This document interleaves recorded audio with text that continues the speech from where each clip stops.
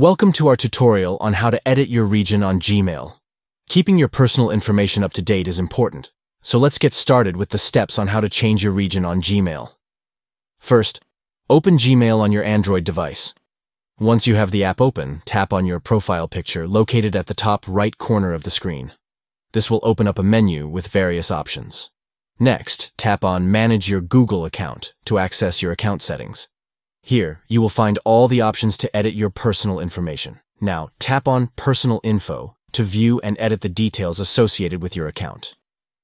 Under the Addresses section, tap on Home to edit your home address details. In the field provided for your region, enter the new information and then tap on Save to confirm the changes. And that's it. You have successfully edited your region on Gmail. It's a simple process that ensures your account information is accurate and up to date. Thank you for watching, and be sure to subscribe for more helpful tutorials like this one. Happy emailing!